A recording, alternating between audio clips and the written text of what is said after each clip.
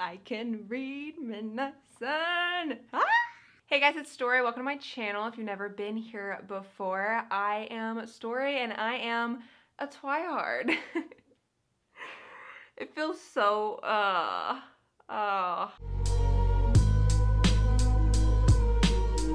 don't know how to start this video. I've got a lot of mixed emotions and feelings and I don't know how to introduce this. How do I introduce this?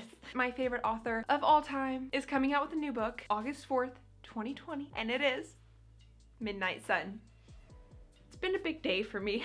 I found out about Midnight Sun 8 hours ago. There has been a countdown on Stephenie Meyer's website and I have said to everyone, it is not Midnight Sun. Stop thinking it's Midnight Sun. She has said many times that she's not doing Midnight Sun. So today we're going to be talking about my theory over the cover and what the cover means and stands for. I actually know what all of the Twilight covers mean and stand for. I'm going to do a whole another video on that explaining the covers and the titles of the Twilight Saga. But today we're going to be talking about Midnight Sun and why Midnight Sun is so important to us twihards. Do we still say twihard? I don't know. We used to say twihard back in the day. It's a weird time right now. But I'm also going to talk about the history of the Twilight Saga, just so I can recap anyone that doesn't know about Midnight Sun. Maybe you didn't even read the books. Maybe you've read the books and no, I think everyone's seen the movies. Maybe you've seen the movies, you've never read the books, you don't understand the whole hype about Midnight Sun, and I don't know if just book people know about this or like everyone knows about this. We've waited 13 years for Midnight Sun to come out, so I'm just gonna go ahead and stop. I feel like I can't breathe. But I'm gonna go ahead and jump into the video because I will talk about Twilight forever. If you've watched my channel for a while, you know this. But before I start the video, I will say I do not allow any hate on Twilight on my channel. Okay? Everyone's entitled to their own opinions, just don't comment it on this video. All right, so let's get started. Also, introducing my co-host that's giving me kisses right now is Miss Mava. Say hi, YouTube.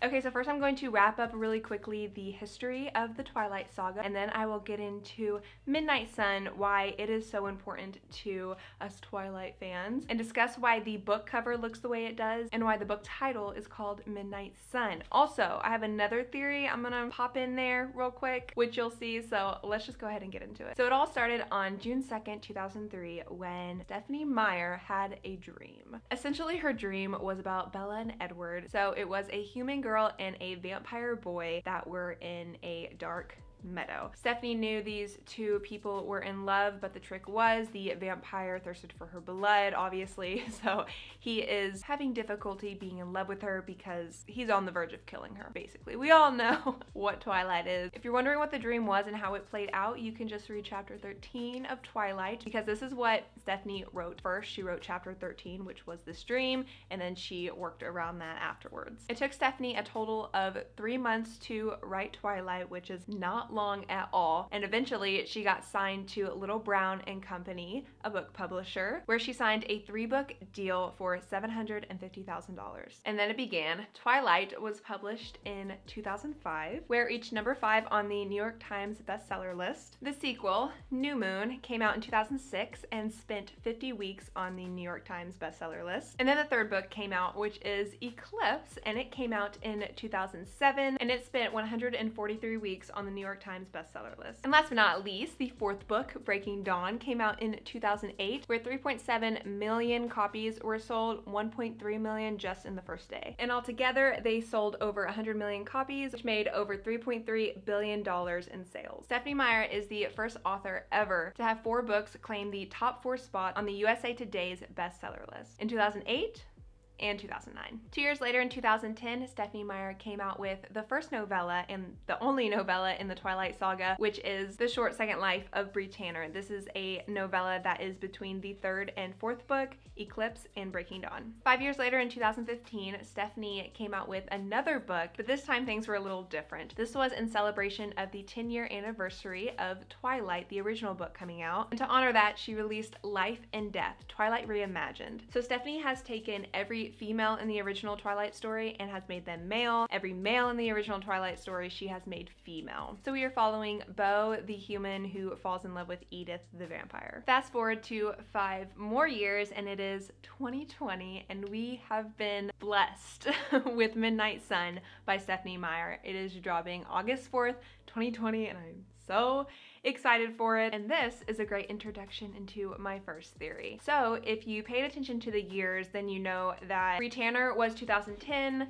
Life and Death was 2015, now Midnight Sun is 2020. So what's gonna happen in 2025? I'm glad you asked because I have the answer, or at least I think I have the answer. I think in 2025 she is going to release the story of Jacob and Renesmee after the events of the Twilight Saga. This is a big thing Twilight fans talk about all the time. This was one of the options for the book she was gonna come out with this year. I still can't believe it's Midnight Sun. I am still in shock. I thought it was anything but Midnight Sun, so I was pleasantly surprised. But what I'm gonna do is hold that theory right there, come back to it at the end, because now I need to explain Midnight Sun to the people that have no idea what Midnight Sun is. So in this wonderful series, we are following Bella Swan, the human in the relationship. But what about Edward Cullen? Midnight Sun is Edward's version of Twilight. So we have fully gone through the Twilight story. It is over and done with. Stephenie Meyer is blessing us with Edward's version of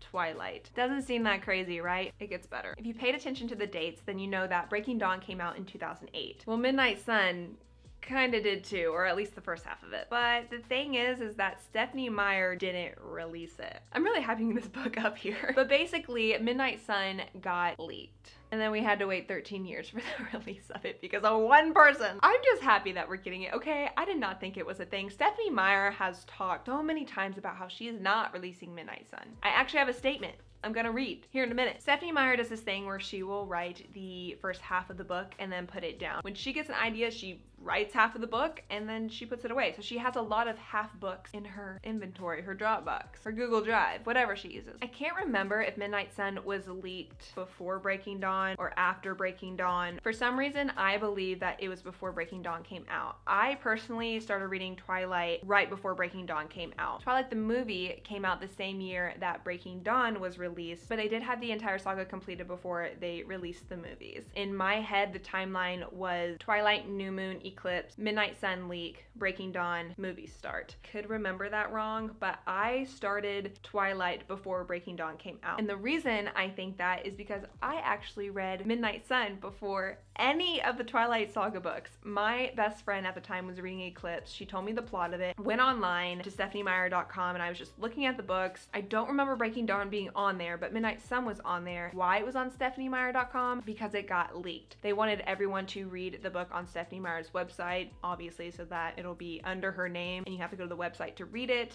I can't remember how many chapters I read of Midnight Sun, but I read a few of them, and then I started the Twilight Saga. And when I finished it, I came back to Midnight Sun, read it through, and loved it because Edward is my favorite character, like, of all time. Edward Cullen is my favorite character. And now I'm doing my reread of Twilight. So this is perfect because I'm on Breaking Dawn, so all I have to read is Breaking Dawn, and then I can read Midnight Sun. Ah! Anyways, here's what Stephenie Meyer said about the leak. When the manuscript of Midnight Sun made its way illegally onto the internet in 2008, Meyer called it a huge violation of my rights as an author, not to mention me as a human being. She made a fragment available to read from her website, but put the project on hold indefinitely, saying that if I tried to rewrite Midnight Sun now in my current frame of mind, James, the vampire tracking Bella, would probably win and all the Cullens would die, which wouldn't dovetail too well with the original story. She began Midnight Sun as a writing exercise. The more I wrote, the more I became convinced that Edward deserved to have his story told. She wrote on her website, at first I was planning to post it all here on my website, but I changed my mind for 2 reasons. The most important being that Edward's version is much longer than Bella's. Edward overthinks everything. If you're a Twilight fan, you know that. She later said that she would never write about the Twilight universe again. I get further away from Twilight every day. For me, it's not a happy place to be. I don't like that last part. Fun fact, the reason that she wrote or got the idea for Life and Death was because of 50 Shades of Grey. If you don't already know, 50 Shades of Grey is Twilight fan fiction. I can actually tell you the parallels where they set up because, you know, yeah. So this is why it's a big deal, okay? We got the first half of Midnight Sun, and then we just didn't get anything. And for people like me, whose favorite character is Edward Cullen, it's like everything. You can't read the first half of Midnight Sun on the website anymore. Obviously, she is publishing the book now. I'm gonna be filming a release day vlog. I've done a couple of those on my channel before, but this is gonna be like the most intense one, trust me. It's a lot for me right now. It's a lot. It's a lot. She said it's a crazy time right now, and I wasn't sure if it was the right time to put this book out, but some of you have been waiting for just so long, it didn't seem right to make you wait any longer. I just love that she did that. It's just such a good thing. There's been so much good energy since this has happened. I know it just happened like 8 hours ago, like I said, but it's just been great, and I can't breathe because I am so excited. Now, finally, on to Midnight Sun. So, do we like the cover? Do we not? I'm getting a lot of mixed opinions. I'm seeing a lot of people said they didn't like the cover, but then I started seeing a couple people say they like the cover. I like the cover. I'll like anything she does, honestly. If you would like a better explanation of why all of the covers look the way they do, I will be filming a video for that. I'll also be filming a video where I explain why the titles are what they are. So if you don't know either of those, stay tuned for those videos. The subscribe button is down below if you want to be notified. Anyways, as we all know, Twilight has an apple on the cover. Why is there an apple on the cover, you ask? Long story short, the covers of the Twilight Saga represent Bella, our main character. So the apple represents Bella here, the flower represents Bella, the ribbon, and the chess pieces. Also, this is the reimagined apple, so instead of a woman holding a red apple, it is a man holding a green apple. Obviously, because everything's opposite, so it makes sense. For Bree Tanner, this represents Bree Tanner, and it's pretty self-explanatory. It goes with the title of the book. The reason Bella is represented by a red apple is because it deals with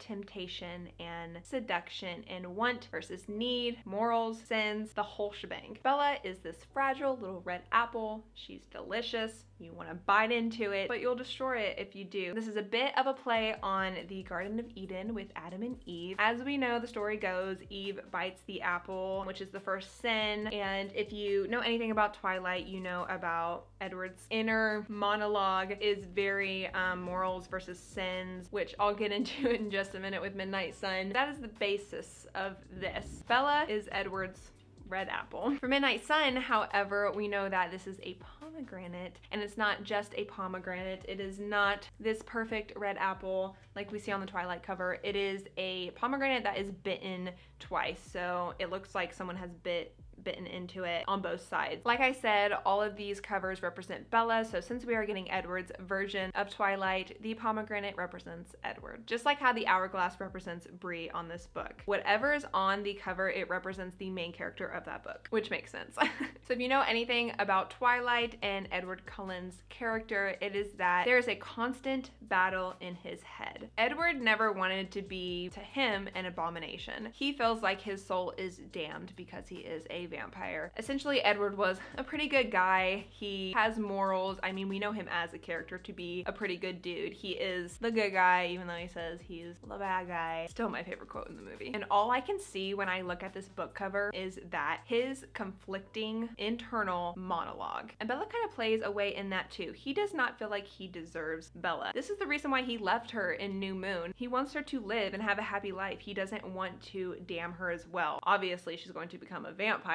so he's damning her as well. He is destroying her soul, and he does not want that. The reason I see this in this cover is because a pomegranate, just like that apple, is beautiful, juicy, it's delicious, but this pomegranate is pretty fucked up because it has been bitten into. I think there are bite marks just to represent that he's a vampire, and it has kind of turned his life, obviously, but in his mind, not for the best, for the worse. He is damned because of it, and it is this conflict with him. It is always morals versus sins. It's always good guy versus bad guy, not having a soul versus when he did, not feeding on humans so that he can make up for that. I think the reason why the seeds are just like spread out and they are ripping is just because Bella just intensifies all of that as we know the story goes along. So yeah, that's my theory on the book cover, and if you want to know the other book covers, then stay tuned for that video. video. But to get into the title, basically this is the same thing as the covers. Edward is the midnight sun. So if you don't already know what twilight is, it is that time when it is in between day and night. So it is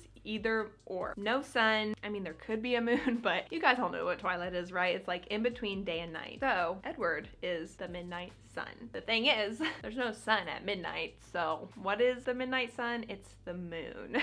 Not trying to confuse you or anything. The reason new moon is called new moon is because Edward is gone. So there's no moon. If you know what a new moon is, it's when the moon is completely invisible to us. So even though it actually is there, we think it's not. Edward is new moon and new moon, I guess. So in midnight sun, he's the midnight sun. He's the moon. Makes sense? So even though the covers represent Bella, the titles are about Edward. So once Edward enters her life, once he leaves her life, once there's kind of conflict, and we all know what that is. And then Breaking Dawn, when Bella finally becomes who she's always supposed to be, a vampire. And that is all I have for you. If you have any questions or you want to talk about Midnight Sun or Twilight in general, please leave me a comment down below. I would love to talk about Twilight. Usually I feel bad talking about Twilight because everyone gives me crap for it because it just gets hated on so much. It's trash to so many people, but it really hurts my heart. So leave me a comment down below, subscribe if you haven't already, if you feel like it. Give this video a big thumbs up if you enjoyed it, and I will see you guys in my next one. Bye!